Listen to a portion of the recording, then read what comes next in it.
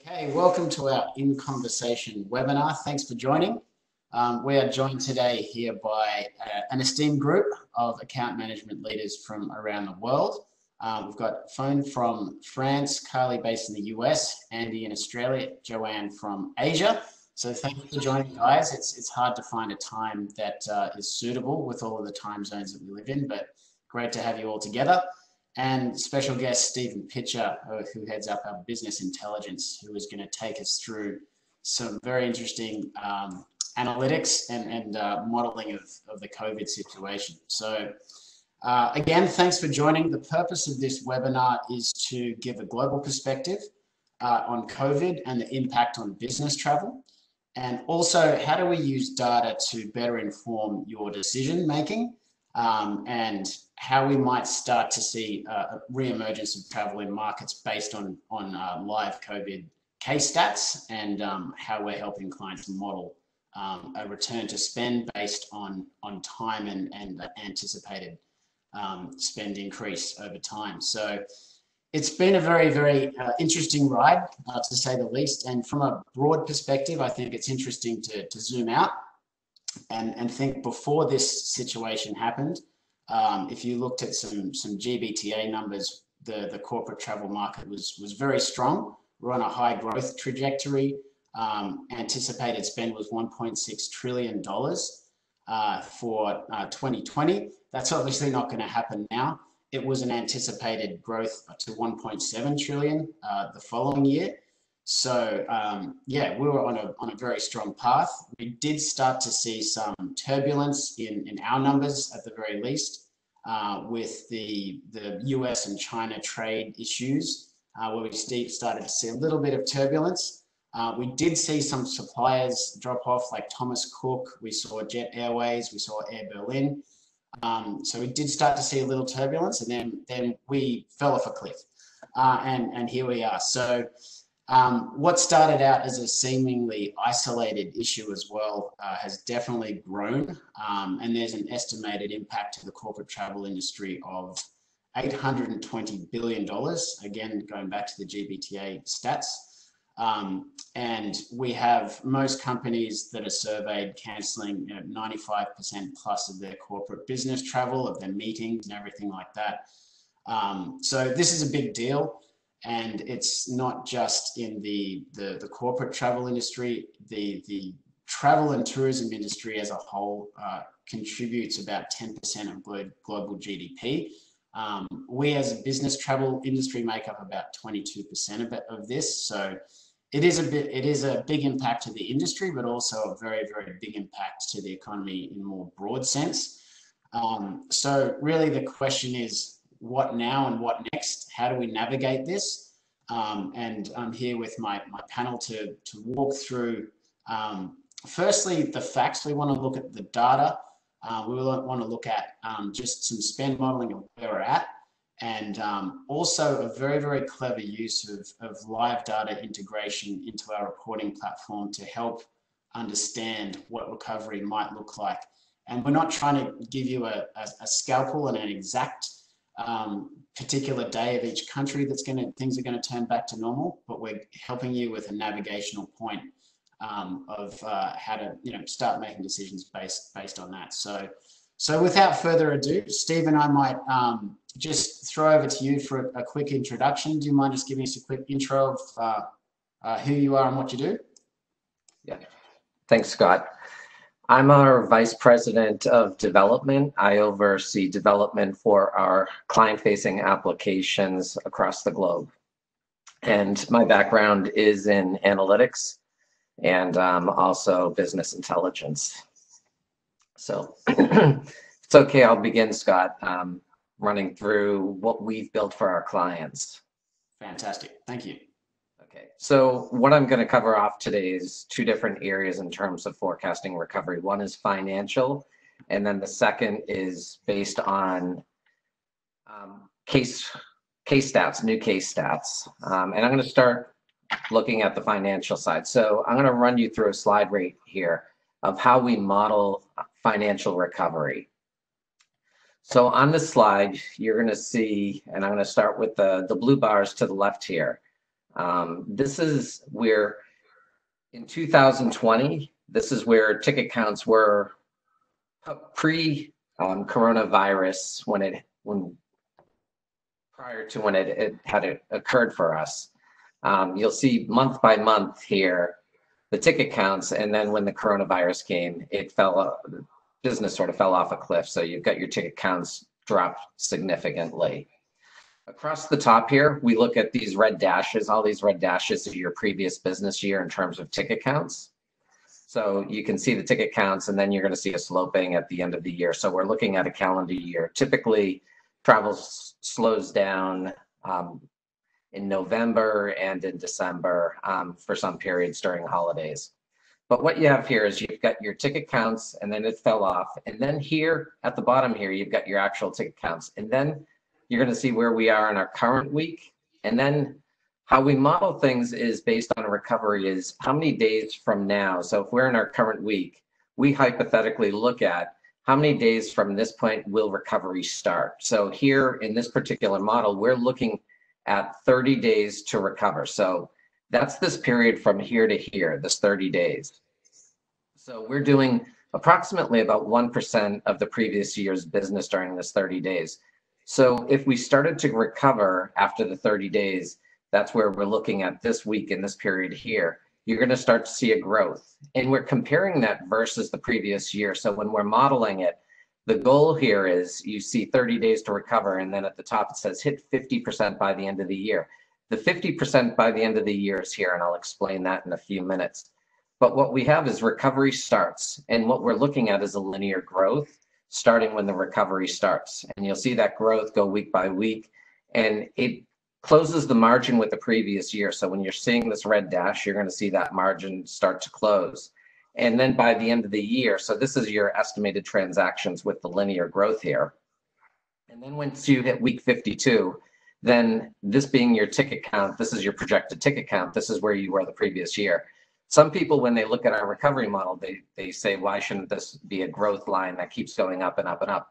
But the reality is at the end of the year where business travel falls off during the holiday week, primarily around Christmas, Hanukkah, New Year's, you've got a significant drop. So the idea here is you're at about 50% of your week 52 from the previous year.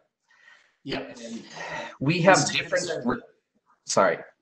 Sorry, so I know we're going to go into some sort of live and live data and modeling and stuff like that. And I think just two words to peg in the sand now are linear and exponential. I think that's when you were first explaining this modeling to me as well, the fact that we had an exponential change at the start, and now we're anticipating a linear thing. So even though this is just a static explanation of what it is, that's the pattern that you're seeing based on your sort of research, right? So what we've seen is in the China markets is a linear growth. It hasn't been an exponential growth, but we don't have enough markets that are recovering to really give a perfect model. Not all models are perfect. They're really approximations. So we're using more of a linear growth. So that linear growth would be, week 1, you might be at 1%, then week 2, you're 2%, week 3, 3%, 4%, and so on and so forth. And that's more of the linear growth that we're seeing. So in China, it seems to be going 2%, 4%, 6% each week as it grows. And it's not going in an exponential growth.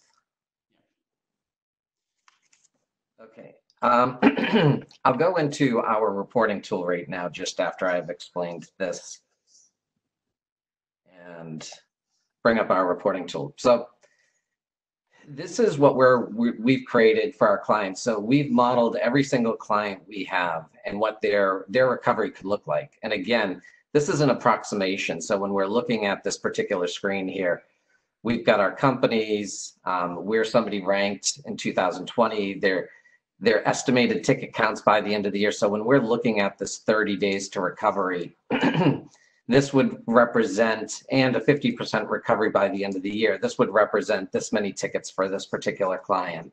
Whereas in 2019, this is where they were for their total ticket count. So this is the estimation of where their variance would be year over year by the end of the year if they started recovering in 30 days and the recovery was 50% by the end of the year. Now, what we have the ability to do is change the recovery model here and say, well, what happens if somebody doesn't start recovering till 60 days from now? And what does that ticket count look like? So you can see that the ticket count, so you've got this flat amount of ticket sales, and then you see the growth where it hits 50% by the end of the year. But that's a pretty heavy growth. We might say, well, now we're going to go to 25% by the end of the year. And this is what it might look like by the end of the year. So now you're seeing what would that year-to-date variance be for that particular client and what the ticket count would be. So again, looking at the different models, we look at how many days to recover. And so hypothetically, if the client starts recovering 90 days from now, then you're seeing an even further drop on the ticket counts projected for 2020. Right. So I'll go back really quickly just to the 30 days and go into the 50% by the end of the year. And what we've done is we've got the ability to look client by client. So our model is built looking at each individual client. So we can run through here and present to our clients what that recovery might look like and what those trends might look like. And from a client perspective, I think that's really useful to be able to give different modeling scenarios based on different business decisions. I think a lot of companies that I have contact with, they want to sort of understand in different scenarios what's this going to look like, because no one really knows exactly how they're going to return, but they can report this to their executive team to say, based on XYZ growth, this is what we can anticipate in spend increase. And also from a supplier negotiation standpoint, where most of our larger market clients have contracts and spend thresholds and market share and all that sort of stuff, they can have an idea when that's going to start to return, based on their company activity as well, right? So I think that's, exactly very useful analytics. Just have a couple more stats in here that I think that are important to look at. So we're looking at a 31-day change in ticket counts. So if ticket counts are still down, that means that the client hasn't started trending up. So we look at a 31 days versus the previous 31 days. So you can start to see recovery if people are at a plus point. If they're at a negative point, they haven't started to recover as a company. Same thing with 7 days. It gives you just a short window into that recovery. And the next area I'm going to bring you into is looking at case counts and how we look at case counts internally and forecasting recovery. So it's not just looking at the financial models. What we do is we look at how many new cases are reported each day. And we're not necessarily looking at the deaths or the statistics that are saying how many people have recovered, because those stats haven't really indicated recovery. The recovery has been indicated by how many new cases are reported each day. So we break this down on a country by country basis. Right now, we're getting our data from the CDC in Europe for new case counts. But the idea here is to look at it two different ways. We look at it from a standpoint of how many new cases are there by day. So in the blue here, you're looking at how many reported cases are there by day. And then the other thing that we've done in a lot of our analytics is we're using moving averages. The moving averages here are based on a 3-day moving average. It's a simple 3-day moving average.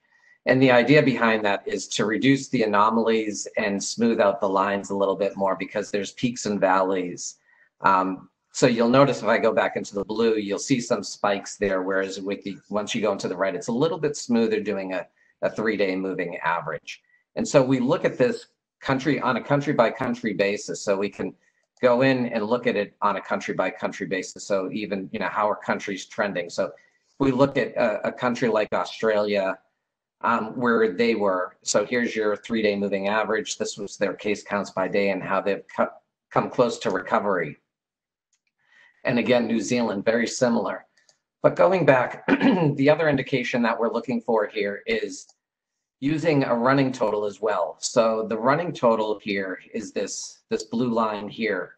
And then we've got, in the bar chart here, we've got the new cases by day that are being reported. So the reason that this one is important, or this particular chart is important, is you're looking for the C. And I'll explain to you what a C looks like. That really represents recovery in a region. So if I go back to Australia, you're going to see that C formation. And so this is cumulative cases, this line chart up at the top, and your bar chart of the cases reported, new cases reported by day. So you're looking for the C. The C really represents recovery in a region. Again, we're looking at New Zealand here. So if we look at other countries, if I go into France, you're going to see where it's getting closer to looking like what Australia and New Zealand look like. US is just starting to open up that sea. They haven't opened up that sea just yet. But what this gives us an indication into is from a traveling country, from a business country, how each of our countries will recover, but it also allows us to identify destinations that people can travel to and say where there is recovery and where there isn't recovery. So on top of using the financial statistics, we want to cross it over with the new case counts when we're having conversations with our clients about the coronavirus and where you can travel to and where you can't travel to. So one more thing that we're looking at, how we're forecasting recovery is, and I'll go into this sort of table, is a country by country and breaking down country by country, the statistics and getting a little bit more data on the countries. I'm only going to point out a couple of stats here. So we break it out by country and what we look at is a turning date. And we've got where case counts started at 10. That was your first day with 10. But the turning point on case counts, or the turning point we look at, is when a country has hit its peak. So we've got a date on every single country where we've got a statistical peak. And what we do is we run through those new case counts, and we're basically looping through the records. And to determine the peak, we're actually using a 3-day moving average. So we run through and loop through every single country's data to find its peak on a 3-day moving average. For the US, the peak on a 3-day moving average was 34,258 cases. And then what we look at is where are the last 3 days on a 3-day moving average. So if you look at the US, the last 3 days moving average is 20,000 cases. So it's down from its peak where the peak was 34,000. So we also look at the percent to peak. Right now, that's 59%. So this 20,000 to the 34,000 is 59%. When we're seeing the 100%, that means that the country is still growing and it hasn't hit its peak. So the last 3 days equals the peak. And then you'll see other countries where it's a lot less. So if we look at France, they're at 8% for the last 3 days of where they were at their peak. So when we look at the peak, we also look at what's the average daily decline. And then we start to forecast when will they get down to that country get down to a case count of 10% and maybe down to a case count of 0. And what we're trying to do is identify dates. So we've got dates of when will case counts get down to 10% and when will they get down to 0. So we can start to identify when recovery might take place and then when travel might take place in those particular countries. And the idea, again, is to take the financial data, the new case data, have conversations with our clients and say, this is areas where you are seeing recovery and where countries are seeing recovery and where travel might pick up sooner than other countries. And then also with our forecasting model, when we go into our financial forecasting model, we have the ability to go in there and break it up by international, domestic, and destination. So if a country was not projecting to recover, then we could remove them from the recovery model.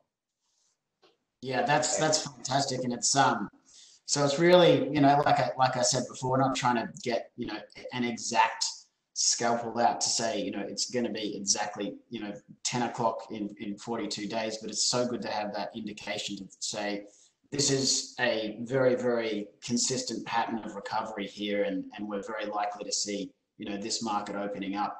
And it's been great actually to see from the first time I saw this, the US actually starting to flatten out a bit and that C start to create, because when we looked at this probably over a week ago now, that the pattern actually did look different. And this is a live data feed as well, right, isn't it? So you're getting this data to come through. So incredibly powerful insights and analytics to help us, help our clients actually plan for this stuff. And I know there's going to be, government regulations and health aspects and all that sort of stuff, and probably a much more complicated return to international travel. So it's great that we can carve out domestic and international as well.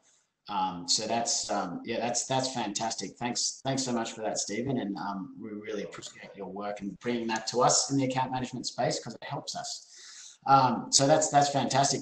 And I guess I'll pass over as well. And speaking about exponential, Joe, just before I hand it over to you for a quick introduction, I think how we actually started talking about this scenario, we were in a meeting in LA, and that was on the 28th of January. And I think at that time, we thought this was, quite an Asia problem, Asia-specific problem. And I think a realization for us both was when you were looking for a face mask in LA on the 28th of January, and we realized that they're all sold out. So it really kind of snowballed from there. So there's a little segue. So Joe, do you want to just give a little intro to yourself as well? And then I've just got a couple of questions for you about the Asian market so we can get a little update. Thanks, Scott. And yeah, that was actually my first day with FCM. So my name is Joanne. I joined FCM on the 28th of January. My background is procurement and account management, and I've now come to join as the Director of Account Management for Asia, looking after Malaysia, Singapore, Hong Kong, and China.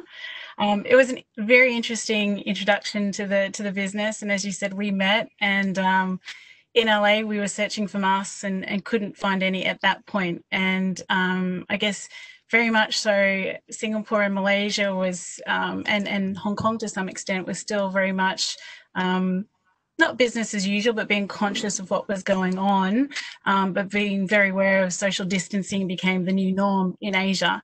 And it was interesting to see that really things started to happen, the slowdown in December for China. And then as we came into New Year, Chinese New Year, which was around the 23rd of January, things really started to lock down. Then this ripple effect continued. So it moved from China then to Hong Kong, and Hong Kong locked down. And then we flew then on to Malaysia and Singapore and the rest of Asia. So it was a gradual, if you will, over 6 to 8 weeks build up to this kind of lockdown and realization of the gravity that was taking place. I think what was interesting to watch as well, given that it was my first week with FCM, was the intensity of, first it was, let's get a little bit of reporting and visibility. Then it became more the requirement to have that communication and what was happening in each different country and the restrictions of the airlines and the restrictions that the governments were putting in place. Then it moved into very much safety and security and tracking of travelers and, oh, someone's stuck in this location, quick, how do we move them back before the country locks down? So it was very reactive, and almost every day there was a new country that was locking down. We also saw the revision of travel approvals and, understanding how we then move that out to what's happening in the different regions. So it was interesting as that ripple effect took place. And then following that, I guess, it moved on to a much bigger global epidemic that we're facing today. So Asia was, a little bit different in watching that ramp up, and we had a little bit more time to prepare in some ways. Absolutely. And I think you sit in a position where you're, I guess, a few weeks ahead of the rest of the world in the sense of, I know you were, sort of configuring policy and tools, and repatriation was the focus there. And I guess talking to you as everyone else was just first trying to understand what lockdown meant, all that sort of stuff. You were like, well, yeah, we've been living like this for a while and all that sort of stuff. And I guess being at that vantage point of being a little bit in the future from this, have you seen a return to travel? I know, we're starting to hear snippets of information and predictions of when, certain countries are going to have a certain percentage of spend. What sort of return to travel are you seeing in Asia at the moment, being a little bit ahead of the rest of the world here? So it's still very early days and very gradual, very slow uptake. And we're seeing China is obviously the first one to come back. They're now back at work, back in the office. Hong Kong has just gone back to the office, but it was really just the China market that's now starting to travel. What's interesting is the fares are heavily reduced to try and stimulate the market on the domestic side of things. And in the first few weeks, what we saw was an increase of flights and scheduling. But in actual fact, on the day, they ended up being cancelled and consolidated to reduce the numbers of flights, which translated to passengers being stuck at the airports. So there's a lot more time spent around airports and I guess the processes that travellers were going through just to board that aircraft. From an international perspective, it's still very challenging. There are a lot of people that are stuck abroad. So what we're seeing is the focus now on repatriation. There's around about just as an example, 400,000 students stuck abroad in the USA that are trying to get back to China at the moment. And the challenge here is the demand is high, but the supply is low with limited aircraft availability and landing slots. There's also some more complications that we're seeing in China as well, that they've got a new policy in place where it's restricted to one airline for one route once a week and reducing that capacity to 95%. It's also got the requirement where all bookings need to go direct to the airline channel only. So that's adding complications in terms of supporting our customers. There is obviously exceptions to that at the moment, just being Hong Kong. But yeah, very, very interesting to see that process.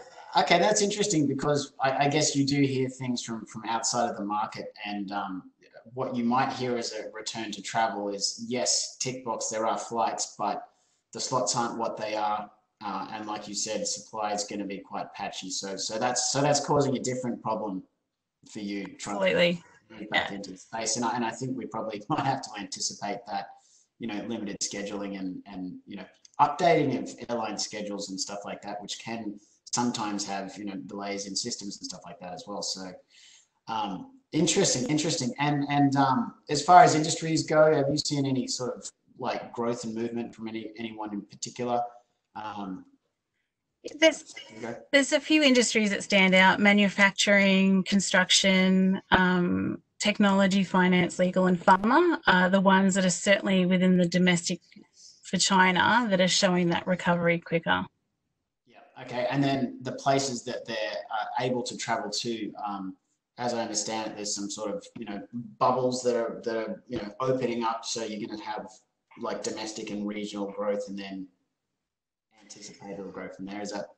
Yes, at the moment it's very much China domestic, but I guess what we're anticipating is these travel bubbles that will start to open up and having these quarantine-free zones. So, for example, today they've announced quarantine-free zones to Hong Kong and Macau. So I guess within Asia we're looking for these travel bubbles to open up. So then there's that relaxation, a little bit easier to get on board the planes rather than going down to 14-day quarantine on arrival and making it almost impossible to travel for work. Doesn't make it easy for a two-day business. Cool. And then just last question with regards, I know you've got a background in the mining industry as well, and you've seen, I guess you've lived in an industry where travel wellness has always been a high priority and sometimes a compliance issue. Do you see any difference in how business is going to view things like that moving forward, like based on just being a little bit ahead in sort of recovery thought process there? Yeah, I think a lot of out of this pandemic, everyone has realised the importance of health and safety. And if travel programs don't have that mirrored today, I think we'll start to see those considerations come into place.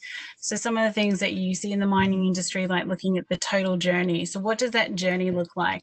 What is the risks associated with that? Where are you transiting? If you're transiting in a risk area, what does it mean from the moment you leave your door to the moment you arrive at the location rather than the destination?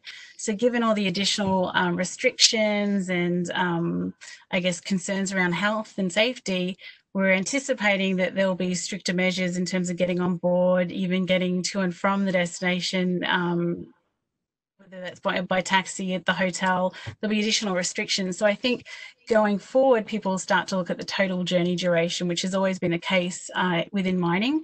I think you'll also find that people start to look at the surrounding environment as well and how they track their travellers, how if they are stuck, how do you get there to support them? So it will be very much around the safety and how those travellers are supported on their journey as well, which has always been a big part of the mining industry. And I think if that's not in place today with programs, it'll start to come in. Okay, excellent. Well, thank you very much. I appreciate that, and very good insights. And it's yeah, like I said, we had an interesting, I guess, onboarding of you into the FCM business, and also, when we first started, I can't believe back in LA, it's gotten to where it is now. So awesome. Thanks, Joanne. And then we might take a virtual a trip all the way across to Chicago. And just have a little bit of an update. So, Carly, do you mind just doing a quick intro there? Sure. Hi, everyone. Carly Theroff here. I'm the Director of Account Management for North America, and I'm based here in Chicago, Illinois. Awesome. And Carly, I guess there's a lot in the news about how things are going in the US. How is it on the ground in Chicago? Can you go to a bar yet? What's the deal? No, I'm waiting on the day that the bars will open and I can have a drink outside of my house. But yeah, we still have stay-at-home orders here in the state and in the city specifically. Our cases, are still happening and seem to be, going up, at least in Chicago, but we are one of the largest cities in the US. So, our lakefront trail by Lake Michigan is closed. Some of the parks are closed. However, a couple weeks ago, at the beginning of the month, we are kind of slowly starting to open things aside from essential businesses, because the essential businesses have remained open during this time. But more restaurants are open now for takeout and delivery only. Some retail shops have opened, but only for curbside pickup of your orders. But yeah, otherwise we're still stay at home. Well, isn't that's interesting to find out that I guess our people in China are back in the office and we're still stuck in webinar land, but that's all good. So just a couple of questions as well. I guess in the US, that's the from our business anyway, a lot of multinational clients are led out of the US, and therefore a lot of the control in these situations where you might have a global account manager with a travel manager working to respond to things like that. So I guess what's the evolution been? I have to I'm not guessing because I know as well, but you've moved from predominantly risk reporting and tracking travelers. Now there's no travelers. So I guess your focus has shifted, right? Yeah. What have you guys been busy with? Yeah, so I guess to your point, we started, it was like February 29th, that Friday. I remember that's when things really started to unfold, and many of our customers here in the US were wanting to, cancel their flights and putting like really quick policies in place to say you need approval for, any trip. If you have a trip out there, you need to cancel it. So we were furiously running tons of our risk reports and understanding where travelers were, what flights were still open, where they were going. So that was really important information for our customers to have in the beginning.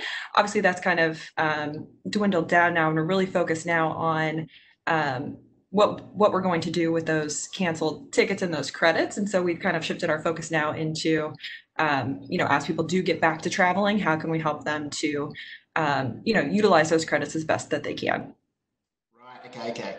So I guess there's I guess many banks for clients have tickets to use. So that process has shifted from risk management reporting to unused ticket management reporting, and how best to do that. So I guess the question, how have you sort of gone about that? I mean, it's a pretty big task. Like, have you had to change anything, operationally or technology wise to deal with that in order to help clients? Or Yeah, so our process is still the same. So we do, use a third party to manage those unused tickets, and we get the reports on a monthly basis. Our travelers get notifications as the tickets are about to expire.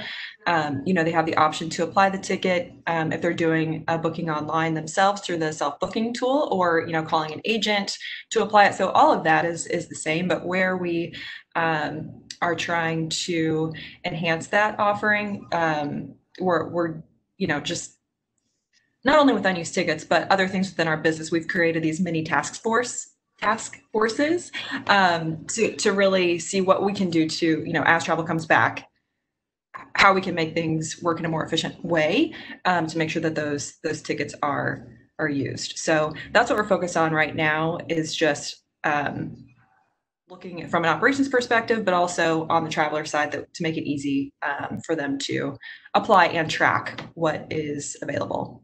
Cool. And just on that point with the traveler experience there, I got a sneak peek of a kind of technology hub for help along the traveler journey, which I think was a pretty cool idea. Can you give us little bit of a... It's hot off the press. It was launched yesterday. So it's we call it the Traveler Resource Hub. So it is a website that links to various different things. So, you know, we understand that there's definitely a need for our travelers to have real-time, up-to-date information that outlines their traveler journey and what they can expect when they are on the road. So yeah, it just includes a number of resources. We've created a traveler checklist, some FAQs, links to different supplier websites that detail like their health and safety measures. So that is live, but we are working now to just get that link added to the itinerary so that it's at the traveler's fingertips. So when they make a booking, it's there and they can just access it really easily. So that's been something we've been working on for a few weeks now. So it's really good to see that come to fruition. I think that'll be really helpful for our travelers as they, you know, try to have a safe return to travel and what that means. And the travelers can feel, you know, at least knowledgeable and know what to expect when they do get on a plane.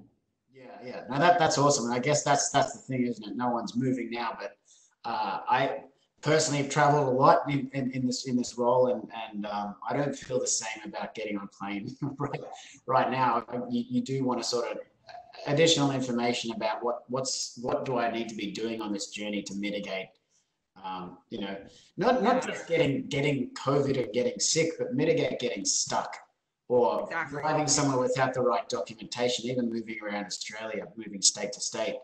Hearing stories of people and just landing somewhere where they shouldn't have landed without this thing or that thing. So yeah, and that's what, you know, part of our task force is like working very closely with the airlines. Obviously, we're talking to them on a daily, weekly basis via individual phone calls, webinars, you know, various forms of communication, just so that we have the most up-to-date information on what they're doing, so that we can share that information back with our customers. Cool. Excellent. All right. Well, thanks, Carly. That's great to see what's happening in that part of the world, and good to see that Mr. Pitcher was talking about starting to take shape in the US. So there's a bit. Yeah, hopefully we continue on that path. Exactly. Cool. All right. Well, we might cross the Atlantic now on our virtual trip around the world, and fun. I think I might just cross over to you and just see. How's things in Europe? I guess before I ask you that question, I'll just get you to do a little introduction first, just so everyone knows who you are. Sure, no problem. So my full name is Mani, but everyone calls me Pon, or, you know, easier. So I've been an account manager for FCM for more than 3 years now. Wow, time flies. So I manage key accounts here in France and big key local accounts, and specialize in currencies as well. So yeah, multinational clients are also is my specialty in France. Excellent. Cool. And Fon, I think the thing with Europe, it's an incredibly complex market. There's a lot of countries, there's a lot of suppliers. You've got content that's on the GDS, that's off the GDS. So how are you seeing that this play out in Europe? I guess, how are you sort of helping customers understand what's available to them in that such a complex market? Are you seeing this? It is complex. All countries have different situations. There are countries that were badly hit by COVID-19. Think about Italy, Spain, France, the UK. Others do much better, like Germany, Greece, Portugal. Those had less cases and less death as well. So there's really different situations here in Europe. The providers are also very different. You have many low-cost carriers in Europe, and we are monitoring the situation very closely, because from a financial perspective, we don't know which airline is going to survive the crisis. So that's something that we also monitor very closely. We do receive almost daily updates from our partners, so airlines, hotel chains, car rental companies, stuff like that. And I'm part of a task force here in France as well that manage communications to our customers. So what we do is we compile all the information we get, the refund instructions, the updates on their new policies around hygiene, etc. And we compile all of that in a one-page newsletter, and we send it to our customers so they are updated. The key being that, sending communication regularly, but not too many, for them not to be overwhelmed. So that was key. And yes, we try to be proactive around communication as well. I mentioned that before. We put out reports, to see the top routes of our clients and alert them once the route is reopened. So that's something that we're starting to do right now. That's cool. And so as far as the region goes, it is heavily hit. Obviously, we can see the numbers, and there's a lot in the news about Europe as well. As far as traveling goes, you can still travel within Europe. Is that like there's still business travel? Yeah. So some key travelers could still travel. I got some cases.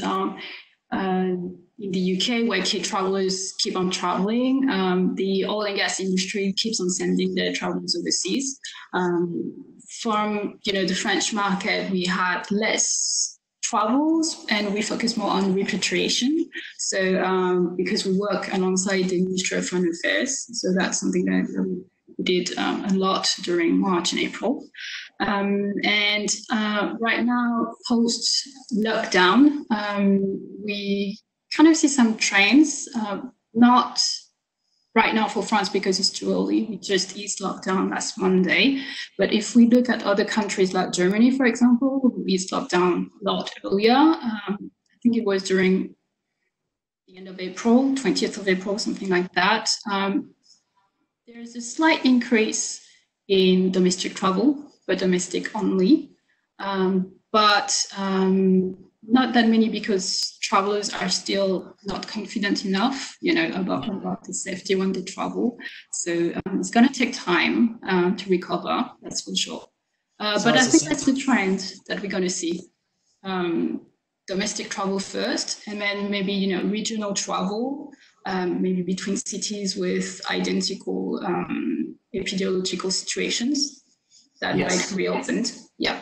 And maybe by rail. Rail might be the first, type of travel that might pick up. And we're lucky enough, in Europe to have a very solid and a good coverage in rail infrastructure. So that's great. Well, that's really interesting, actually. That that's if you don't sit in Europe, I can tell you, sitting in Australia, rail's not something that you think about too much. But that's a really good point. So the return to travel, like internationally or regionally or intracontinentally, is your rail system, which is most likely going to open up sooner than international airports. So that's something we can think about in policy formulation as we start to come into the recovery of this. Correct. That's an interesting point. And just from a, I guess, proactive standpoint in the market where, you've got, some countries that are still in complete lockdown. You've still got a while to go in the recovery phase here, but what you're doing proactively is actually writing reports on top city to your clients and advising them is open. Is that correct? Yes. So, to give you an overview, for example, in France, France had to cancel like 90% of their flights during March and April, and they're starting to reopening slowly. So we got notified today that some routes reopened. So that's great news. And with that, we can actually look at the report. I'm gonna look at my clients, see that, this route is the top route. It's gonna reopen. Gonna give them the data, how many flights per day, etc. And what are the preventive measures in place, on board. You have to wear face masks, you have to have your temperature taken before you board, stuff like that. So, overall informative document as well could be sent along, those dates.